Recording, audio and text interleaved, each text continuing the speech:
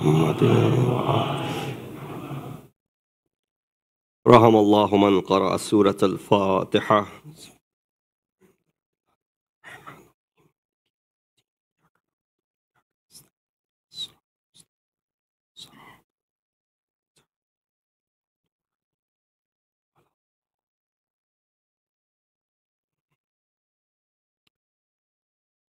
أعوذ بالله من الشيطان الرجيم. بسم الله الرحمن الرحيم.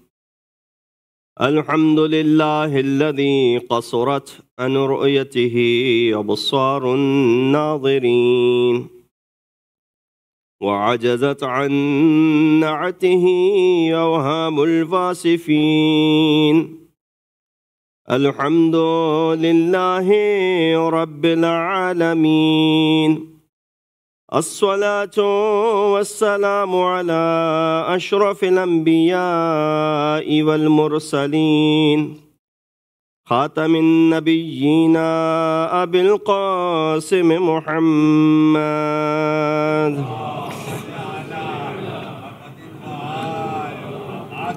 وأهل بيته الطيبين الطاهرين المعصومين الذين أذهب الله عنهم الرجس وطهرهم تطهيرا.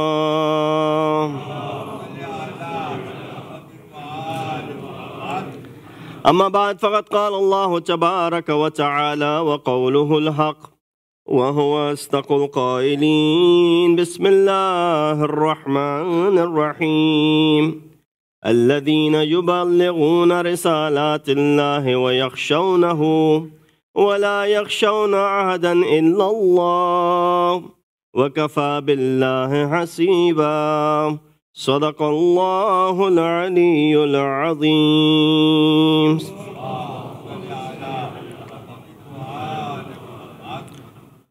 Dear brothers and sisters in Iman, Assalamu alaikum wa rahmatullahi wa barakatuhu.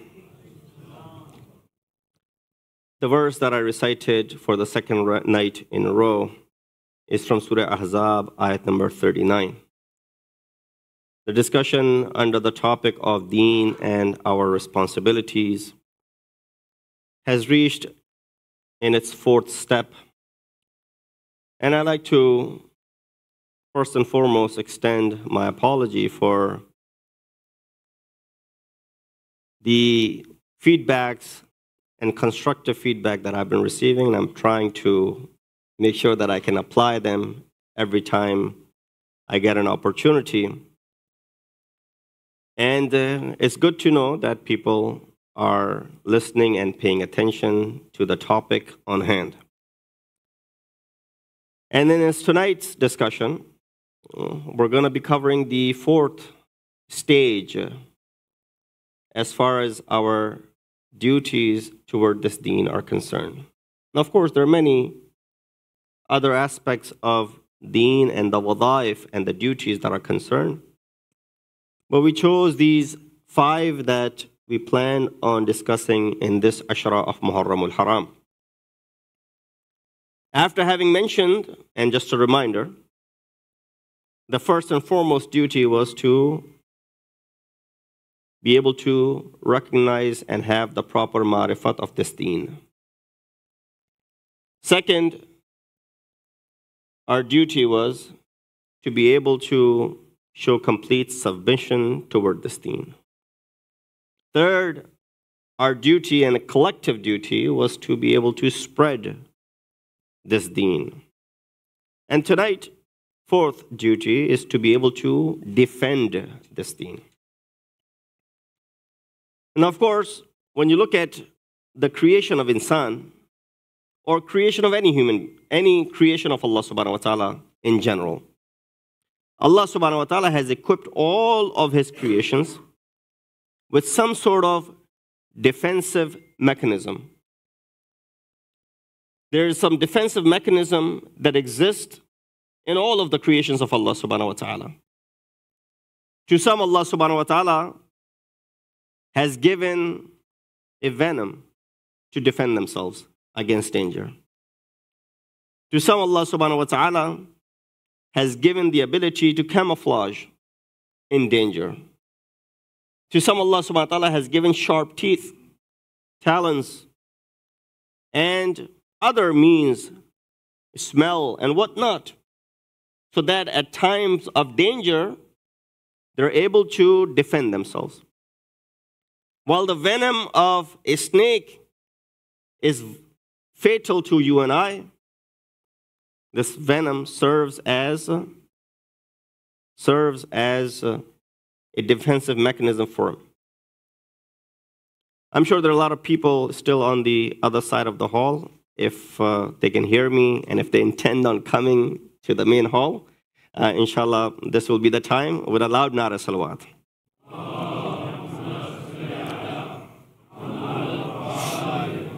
One more loud nara salawat.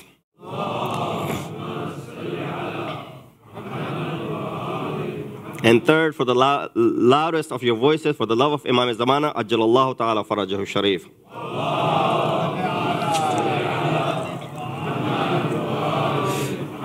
And if you can hear me out there, you can stay there as well if you want to.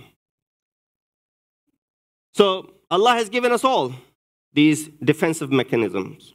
Now, of course, when it comes to animals, they're limited in their supplies, they're limited in their abilities. But when it comes to human beings, Allah subhanahu wa ta'ala has given us what is called aql.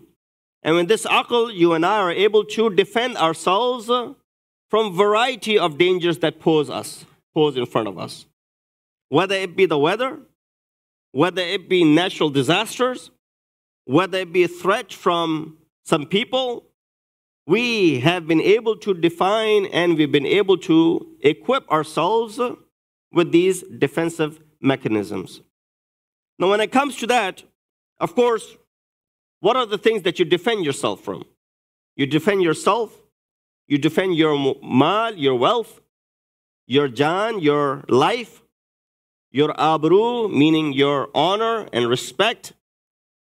You defend your boundaries, you defend your country, you defend your tribe, you defend, on top of all of that, your faith as well. These are things that people like to defend. Now, out of all of these things that I mentioned, of course, life is something, there's no compromise. You're allowed to, at times, do things which may not be permissible on normal circumstances in order to go ahead and prevent your life. We've mentioned that in the earlier days, and I'm sure there's no need to remind that if you're dying of hunger, you don't have to wait for halal food to arrive. And if you're dying of thirst, you don't have to wait for that drink which is permissible for you to drink. Anything that saves your life. All the means and measures, this is where exception occurs. The same thing when it comes to defending your family.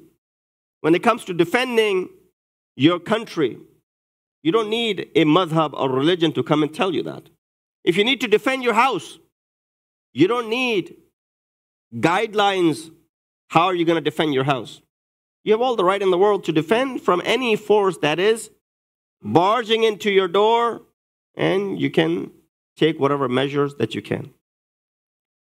Similarly, if on this priority list is faith, and which should be there, then it is our duty collectively to defend our faith as well. From a variety of things that pose threat to our faith. And why are we going to defend our faith? Because if you're not able to defend it, then you're not able to pass it down to the next generation either. If you're unable to perform a duty, and all of these things are linked together. If you look at step number 1 was learning and recognition. Step 2 was complete submission. You can only show submission if you've learned it. Third step was spreading. You can only spread when you've learned it and when you completely believe in it yourself. If I don't completely believe in it myself, am I going to go ahead and preach it? I can sit over here and tell you all I want to that how bad it is to do ghibat. But if I myself am caught doing ghibat, then it will not have any effect on you. Remember the story of a man who brought his son to Rasulullah to tell his son that eating honey for him is harmful. At that time, he must have had developed some, effects of dessert, that eating honey was not, good for him. Normal circumstances, honey is good. It has cure for many illnesses. Rasulullah said to this man, bring your son back tomorrow. He brings him back the next day. Rasulullah says to the son, oh my son, listen to your father. Don't eat honey until, however, it is for you bad. The man said to Rasulullah, I don't mind doing your ziyarat every day. But you could have said the same thing yesterday. We wouldn't have to make this trip again today. Rasulullah said, yesterday when you asked me this question, I myself had consumed some honey. And if I had tried to convince this child, it is possible that may not have the similar effect. And therefore, I asked you to come back and make another trip. So therefore, defending our faith becomes that much vital for us, for our survival. And it is indeed the duty that we all collectively share. So when we are defending, tonight you're going to be listening to the Masaib of Abul Fadl al-Abbas. You just heard the Marsiya and Salam and Soz of Abul Fadl al-Abbas. Inshallah, towards the Masaib, I'll recite these couplets, but I'll share these couplets right now.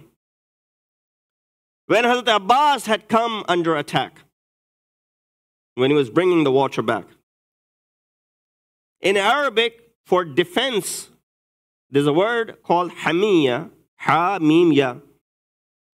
And from the same root, you have the word mahami, the lawyers who defend people. Hazrat Abbas, when his right hand was struck, as he was trying to guard this water skin, he read these couplets. He said, Wallahi, in qata'atum yamini, by God, if you cut off my right hand, or as you have cut off my right hand, inni uhami abadan andini. I'll continue to defend my deen, even after having lost my right arm. Meaning what? What was he doing? Is he not allowed to go ahead and save himself? But defending this deen was the top priority for Abul Fadl al-Abbas, whose Masaib you will hear tonight. Imam Hussein summarized it very beautifully. Many of these sayings of Sayyid al-Shuhada in Karbala, they themselves are entire majalis, words of wisdom spoken so eloquently at occasions when it was most needed. Imam, in one of those sayings, he says, An-nasu abidud dunya. People are servants of this world. Wad-deenu la'iqun ala al-sinatihim. Religion and faith is merely utterance of their tongues. La'iqun ala al-sinatihim. It's hanging off their tongues. Yahutunahu ma darrat ma'aishahum. They'll be hanging around as long as this deen is fulfilling their hajat and their financial needs. Ma'aish is your earnings. They'll hang around this deen as long as ma'ishat is good, economy is good. But إِذَا مُحِّسُوا بِالْبَلَىٰ قَلَّتْ دَيَّانُونَ. But the moment they face a calamity, you'll see very few are mutadayyin. Very few are faithful. Very few are religious. And an observation, when everything is going at ease, alhamdulillah, wealth is coming in, and children are growing, and we're living a very happy life, we'll hang around this deen. We'll come to masajid, imam bargas, we'll go for ziyarat, we'll do all these things. But the moment difficulty comes in our life, فَقَدَرَ عَلَيْهِ رِزْقَهُ, as the ayat of Quran says, the moment Allah subhanahu wa ta'ala tightens our sustenance, then for some, their religiosity might increase, meaning they'll start praying more. Now they're in musibah, they'll go ahead and start praying more and more. They'll be seen on musalla all the time. How come you weren't on musalla when everything was going at ease? Or the opposite effect, you won't see them around anymore. When they're financially struggling, when some other thing is bothering them, then you see قَلَّتْ دَيَّانُونَ, according to Imam. People are servants of the world. Let me repeat. People are servants of the world, and deen is hanging off their tongues. As long as their financial means are met, they're going to be seen around. But the moment things are tightened up for them, you see very few remain religious.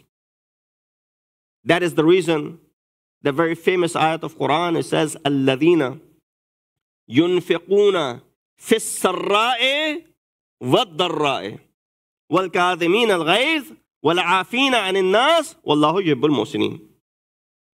Those who spend, whether at ease or adversity. Deen needs you all the time. Well, I'm very short on cash nowadays. You know, it's very difficult to put food on table. Or when it comes to asking for religious dues, how am I going to defend khums if I don't pay khums? On the Day of Judgment, someone was narrating a story, a farziyah hypothesis.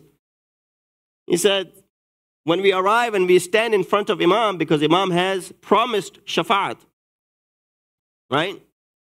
Those who come to Majlis Aza, those who come to this Farsh Aza, one of the benefits of this Farsh Aza is what? Shafa'at of Ahlul-bayt. This is proven through a hadith. When Imam Hussein's shahadat was mentioned by Rasulullah to his daughter, Janab Sayyida, Rasulullah said to Janab Sayyid that this son of yours will be martyred in Karbala. Janab Sayyida asked a question, will I be there at that time? Rasulullah said, no, you won't be there. Will you be there, Rasulullah? Rasulullah said, I won't be there either. Will Ali be there? He said, no, Ali won't be there. Will Hassan be there? He said, no, Hassan won't be there. Janab Sayyida cried.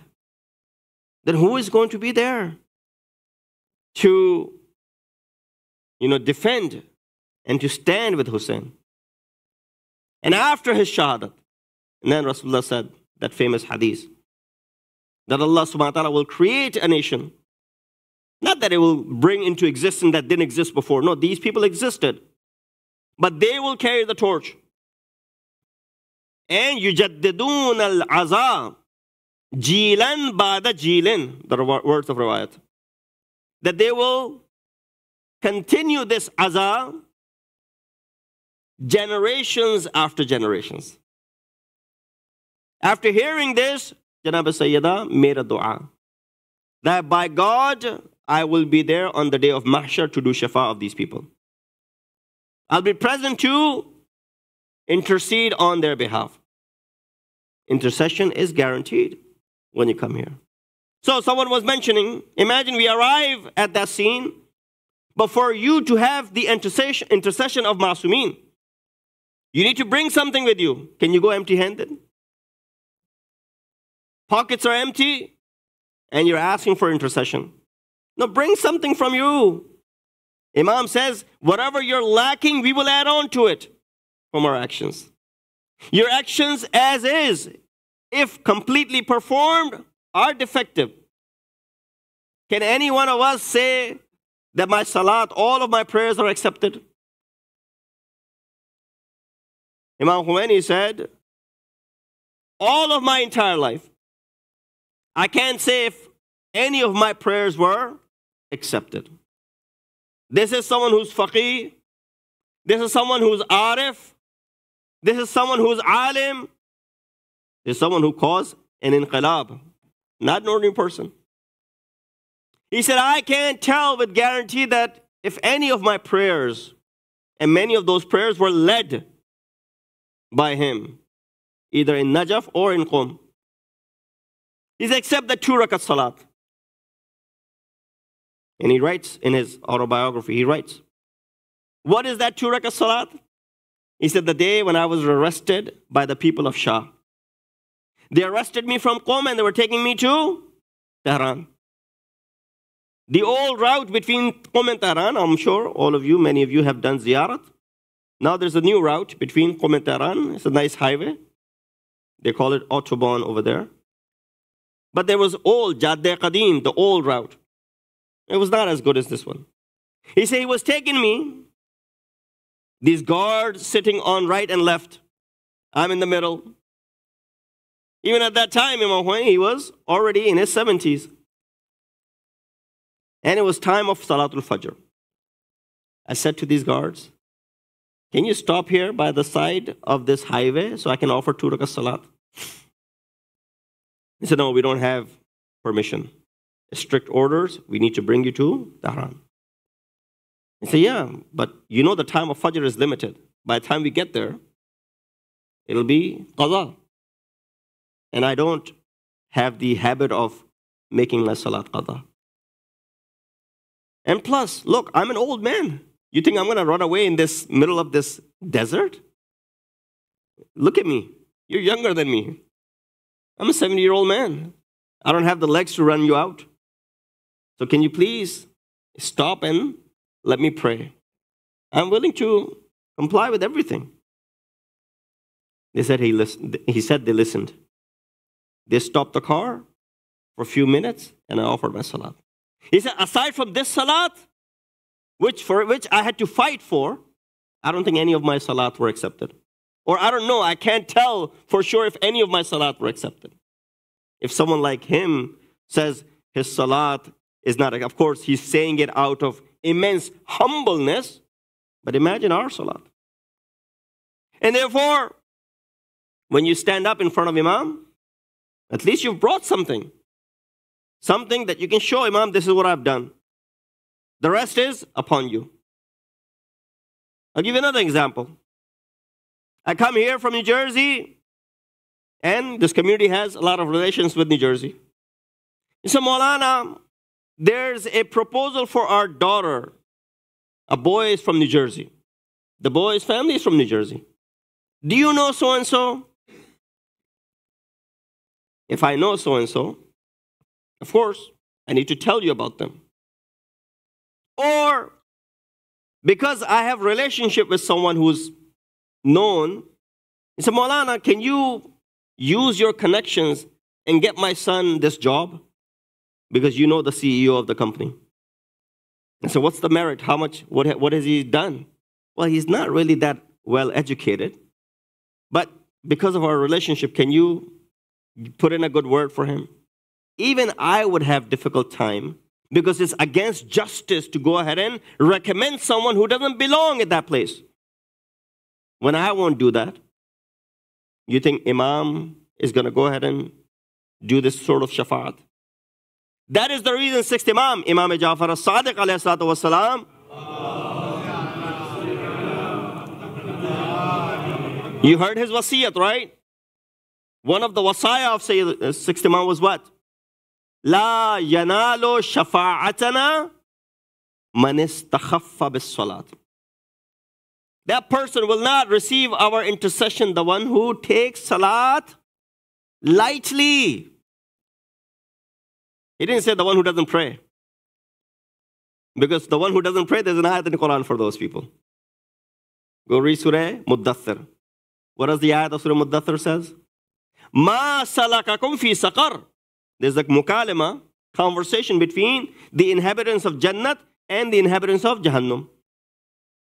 The people of Jannat will ask the people of Jahannam, Ma salakakum fi saqar. Saqar is another name for Jahannam. What landed you in Saqar?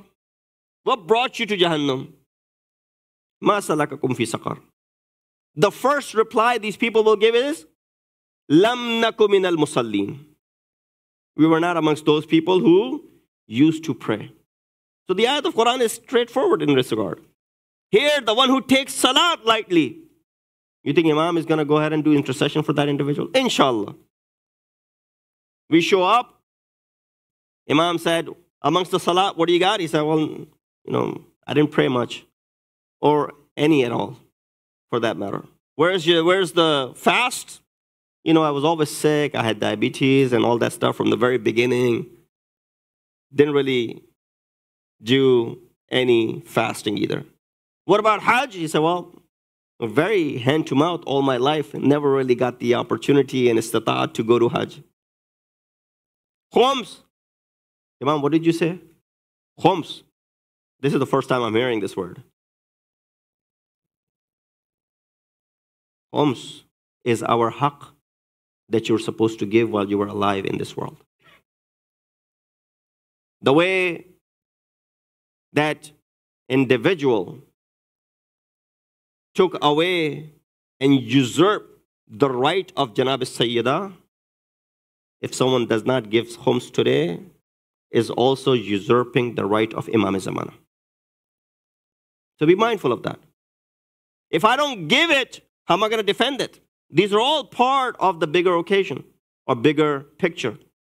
So therefore, Imam ﷺ said, whenever the mushkil comes upon, قَلَّتْ دَيَّانُونَ, very few are going to be showing their religiosity.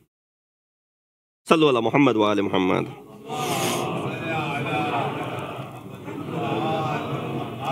Don't think the enemy is going to give up. They're relentless. Shaitan keeps coming after you. He doesn't give up. And Shaitan doesn't sit outside of clubs and pubs and bars. Shaitan sits right outside of your Imam Baraka, right outside of your masjid. Not just yours, every masjid, every Imam Baraka. That's where he's sitting. Because when you come inside, you don taqwa, piety, and the libas of taqwa and piety.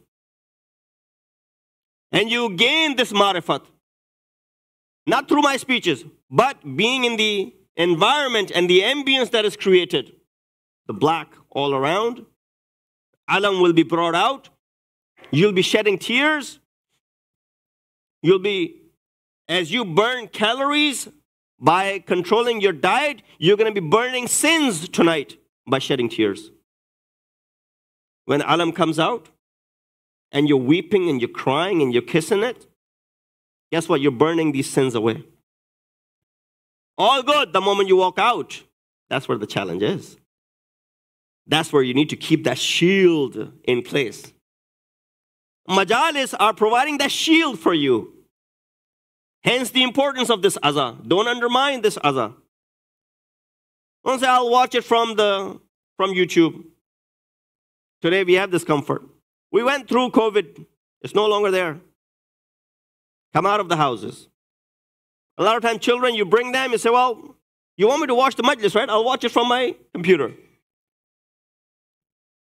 It's not just watching and listening from the computer or from the TV.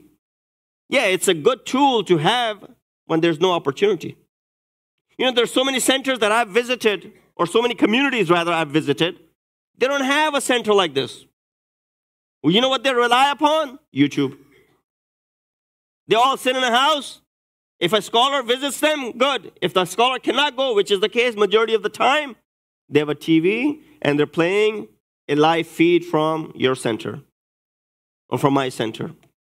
That's how they do their azah. So be very, very thankful to Allah subhanahu wa ta'ala that you have this place where you're able to commemorate and celebrate all of the occasions associated with Deen Mubin Islam, and we're able to pay tribute to Ma'asumin. Sallu ala Muhammad wa ali Muhammad.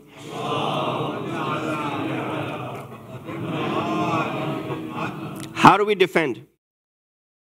Even one word. There's a person by the name Ammar al-Duhni, lived in the time of 6th Imam. There was a qadi, a judge by the name Abu Layla at that time. Ammar al-Duhni was brought in as a witness. He bore witness to some crime or some case that was being heard. The Qadi, judge, refused his witness. This is the time of sixth Imam. And you know what he said? The reason I'm refusing your witness, because of two reasons. Number one, you are Shia. Number two, you're Rafidi. I'm sure kids have heard the term Rafidi, but many may not know what it means. Ammar ad-Duhni shed some tears. He started crying. Abu Layla felt sorry for him. He said, maybe you're having a change of heart. He said, no, I'm not crying for myself. I'm crying that who made you Qadi? I'm crying that who put you in the seat of being a judge? He said, what do you mean? He said, you associated two things. This is a litmus test, brothers and sisters. You associated two things with me, which I personally see that are not in me. You called me Shia, and you called me Rafidi. You know who were Rafidi? The first time the term Rafidi was associated with those magicians who, after seeing the mu'jizah and the miracle of Hazrat Musa alayhi salam, they fell in sajda. And they say, we bring iman to the Rabb of Harun and Musa. To which Fir'aun has said, how dare you follow another God besides me? I'll have you all killed. They were called Rafidi. Why? Because they did Rafada. Rafada means inkar, denial. They denied Fir'aun, Shaitan. They denied Fir'aun, and they accepted Hazrat Musa. He said, where is the maqam of those Rafidi, and where am I? Number two, you call me Shia. He said, how can you call me Shia? When Shia are Salman, Abu Dhar, Miqdad, and Ammar. They are the Shia of Ali. I'm nowhere close to being the dust of these individuals. He left. He defended. He said this, and then he left. He came to sixth Imam. He said, Imam, I had this encounter with Qadi Abu Layla. Imam said, you defended our madhab. You defended imamat. Guaranteed for you is Jannat. This is how you defend.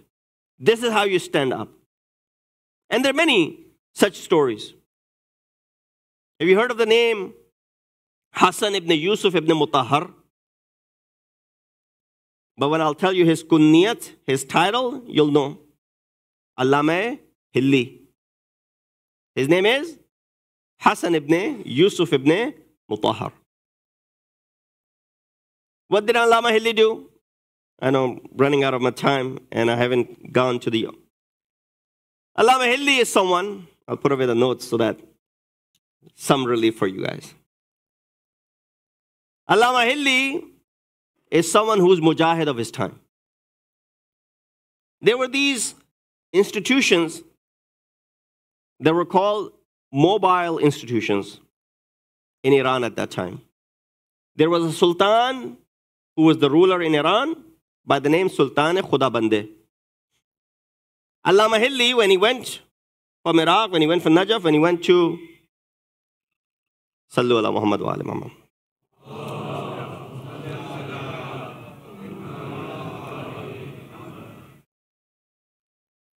One more loud salawat.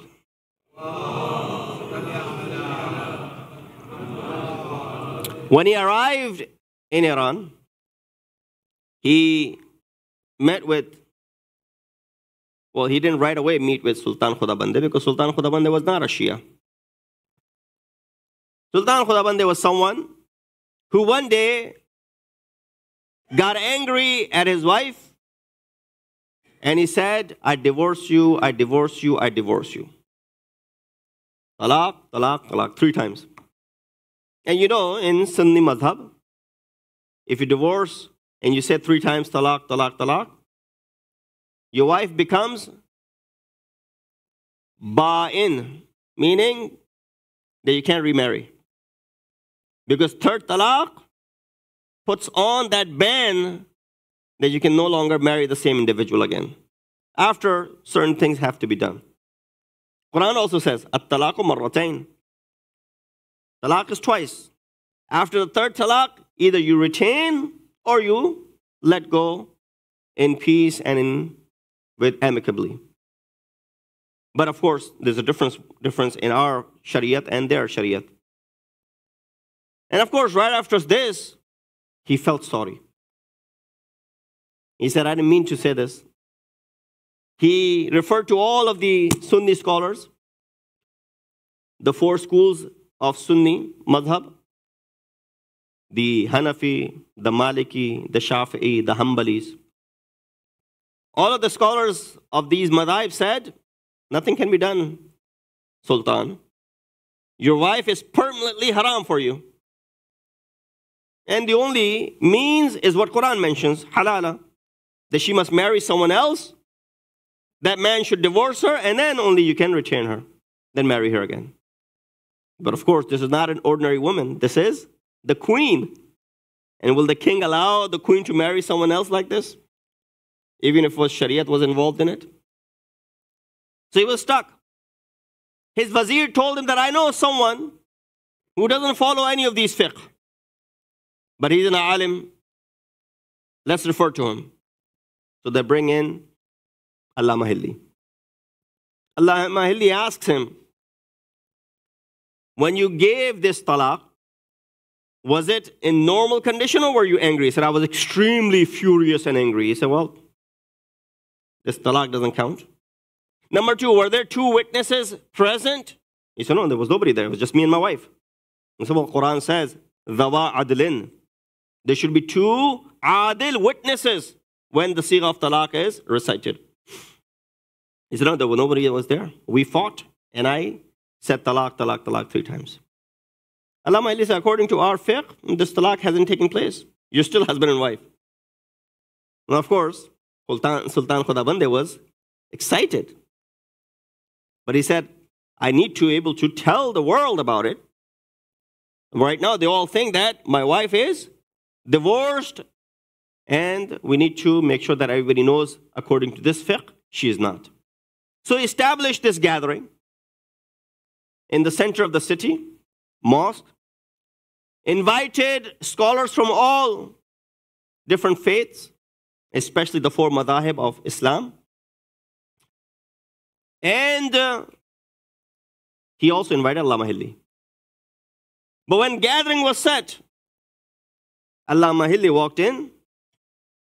As you guys have the shoe racks outside, instead of putting his shoes in there, he put his shoes under his armpit and he walked in and sat next to the Sultan.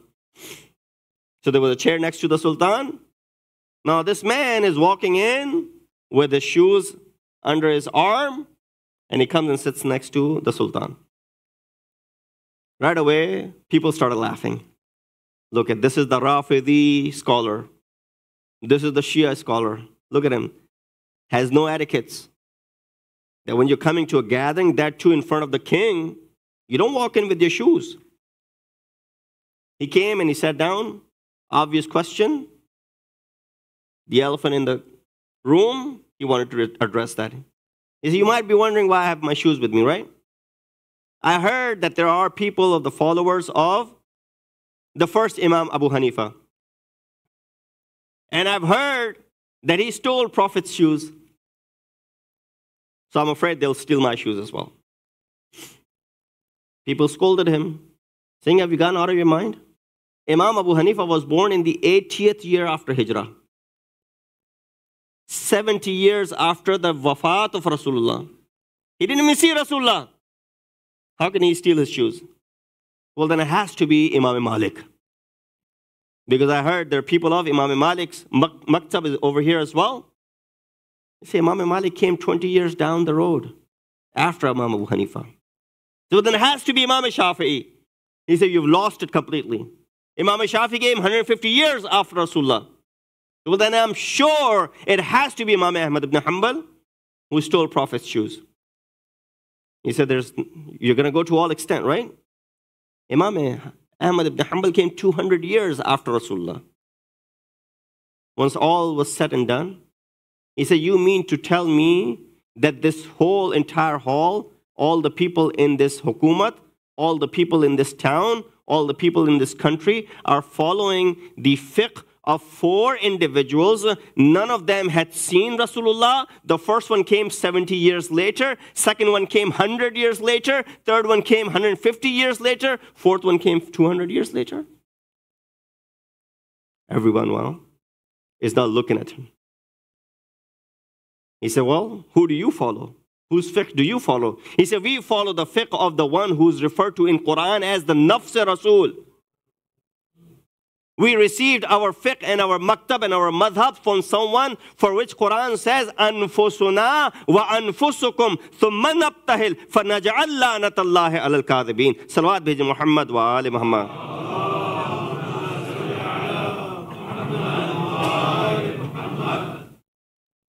So he established. Ayatollah Wahid, I heard him recite this once, and he concluded it like this. He said, Allama Hilli walked into a majlis where everyone was the follower of the 4 madahib of Ahl Sunnat. And when he walked out of that majlis, everyone was the follower of Maktab Ahl Tashayyu. He said, when he walked into the majlis, people had offered their previous prayers according to the madhab of Ahl Tasannun. But when he walked out, everybody offered their salat according to the madhab of Ahl Tashayyu. He said, that's called defending your deen. He didn't have a magical wand in his hand, but he was able to do it based on the ilm that he possessed. I want to give more time to Masaib, as these nights that we get into are the nights of Girya and Zari.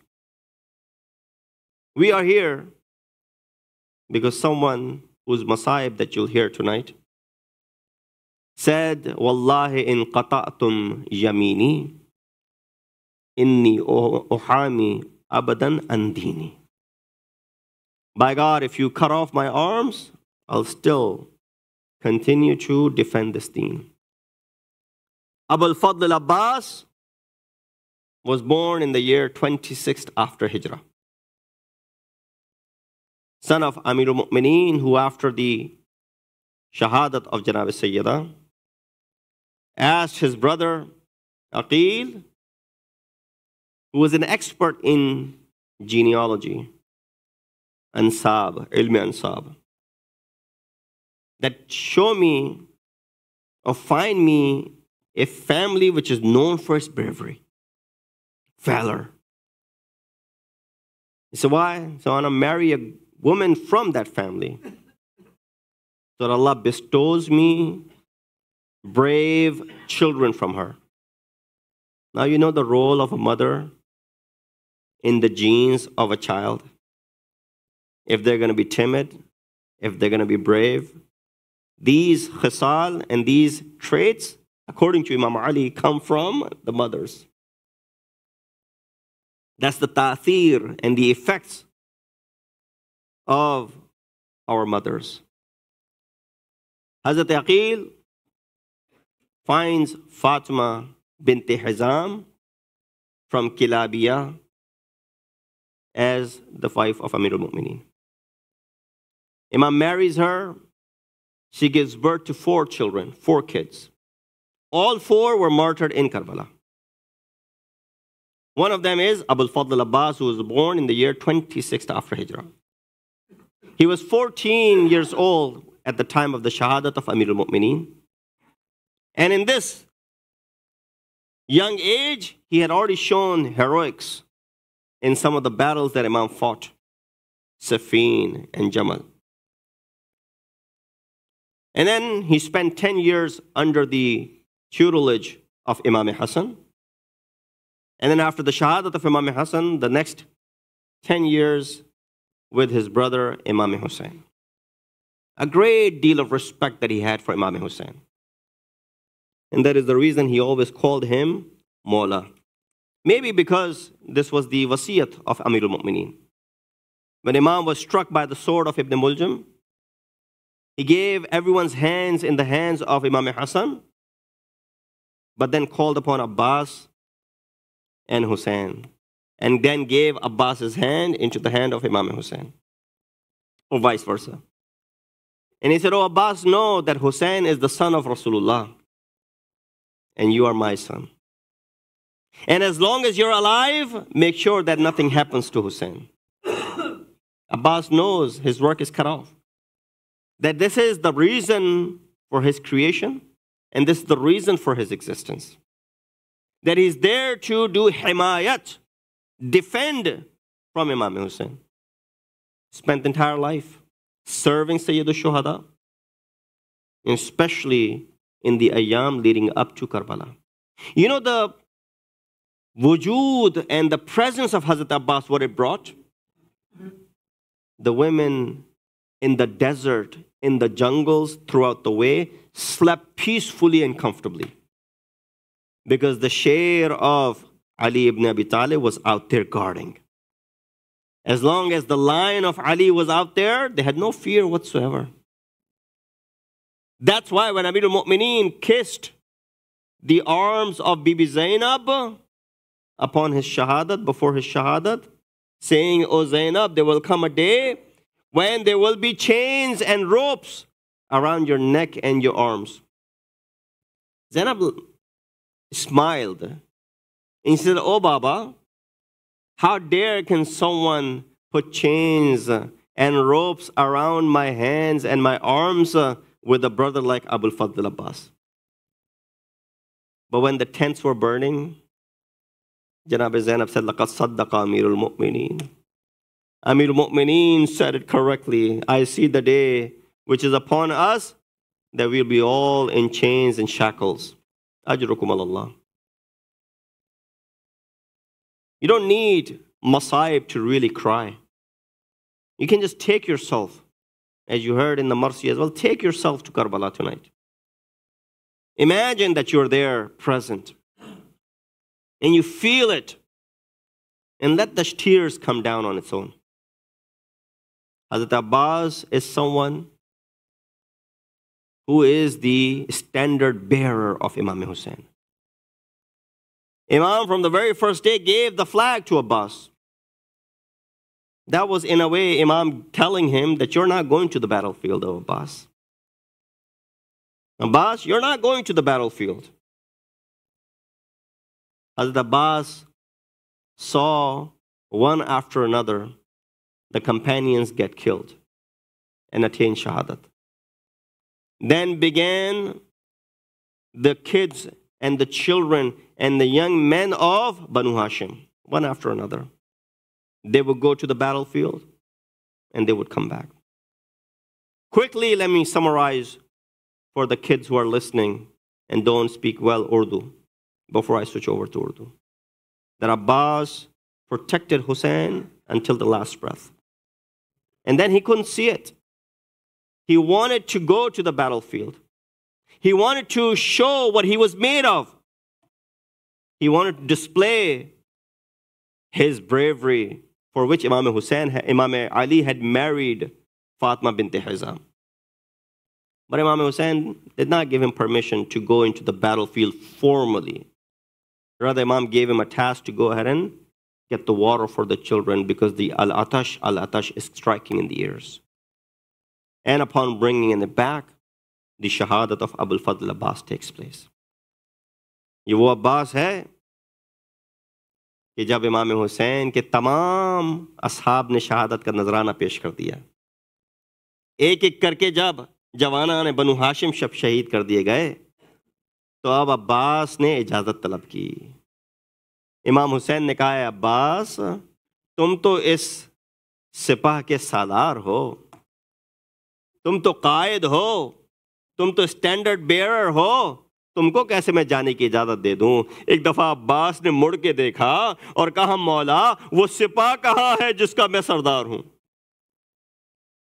वो army कहाँ है जिसका मैं सालार हूं?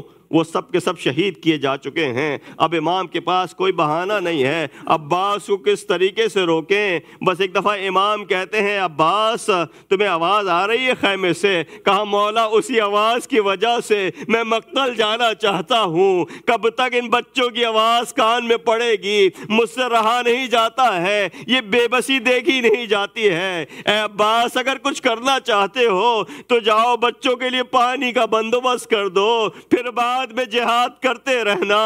عباس آتے ہیں جناب سکینہ سے، وہ مشکیزہ لیتے ہیں. سکینہ نے چچا کو مشکیزہ دیا. بچے سب ایک ساتھ کھڑے ہو گئے، ہاتھ میں چھوٹے چھوٹے کوزے لے کے. ارے میرے چچا وعدہ کرتے ہیں تو وعدے کو وفا کرتے ہیں. بس آپ کی آوازیں بلند ہوئی، اجرکم اللہ، خدا کسی غم میں نہ رلائے سوائے غم آل محمد کے. عباس نے ہاتھ میں علم لیا، ایک ہاتھ سے مشکیزہ لیا، اپنے راہوار کو سدھارا. چلتے ہیں اور چلتے ہیں فرات کی جانب، لیکن ابن عمر سعد نے فرات پہ 4000 تعینات کر دیے ہیں سپاہی کہ عباس کو آنے سے روکا جا سکے. یہ شیر، یہ دلیر، یہ شجاعت حیدری دکھاتا ہوا سیدھی طرف کے جتنے بھی سپاہ تھے ان کو دھکیلا، جو دائیں طرف تھے ان کو دھکیلا. عباس اب تنہا ہے فرات کے اوپر قبضہ کر کے، دکھانا چاہتے ہیں دشمن کو ہاتھ میں پانی اٹھا کے کہ عباس کے دستہ قبضے میں پانی ہے، اگر چاہوں تو پی لوں.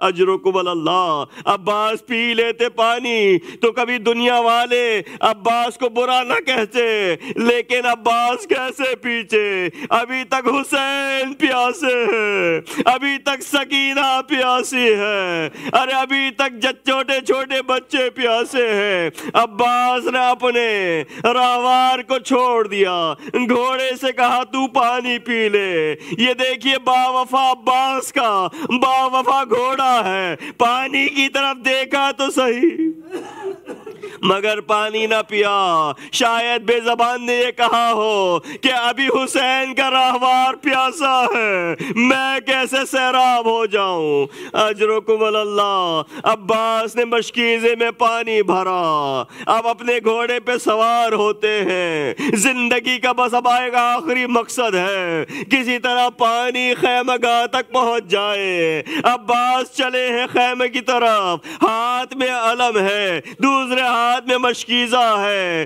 دشمن نے چاروں جانب سے تیر بارانی شروع کی. ارے کوئی 10-12 تیر نہ تھے، ہزاروں کی تعداد میں تیر.